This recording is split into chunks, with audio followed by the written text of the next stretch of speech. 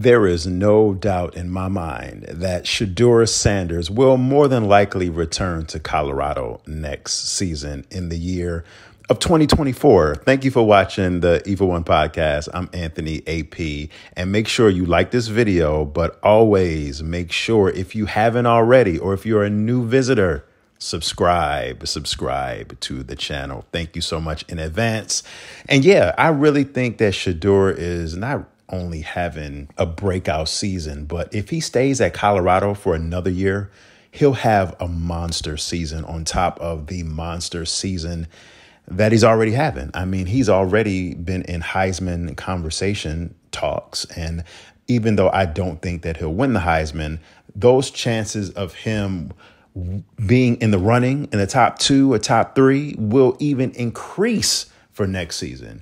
But not only that, there's a few important things to look at here when talking about Shedeur and whether he'll go to the NFL draft or whether he'll stay at Colorado and stay in college, is that NIL deals. Now, according to On3, also I got a little bit of this information from Fox News as well, but Shedeur is the second highest paid college athlete per NIL brand deals in the NCAA, earning $4.8 million. To me, of course, he'll earn more in the NFL, but he's already earning millions of dollars in college. And he can stay in college because he'll be playing for his father.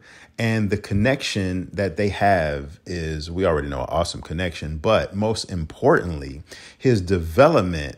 We're seeing the development in Shedeur's game every single week. We really are.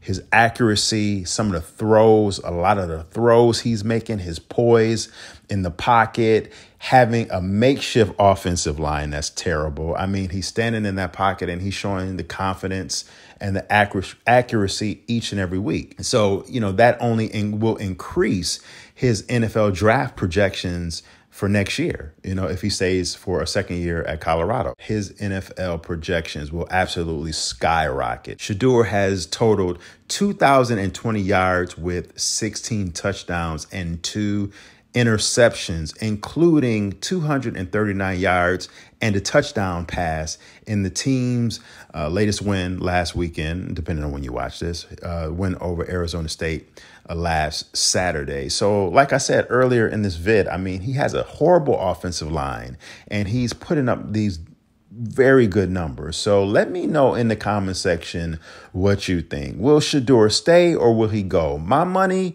is that he's going to stay next year. He's going to have a better team. He's already got weapons around him. He's going to have a better O-line. The defense is going to get better. But anyway, hit me up, light that comment section up. You've been watching the E for One podcast. And until later, peace. Talk to you soon. Peace.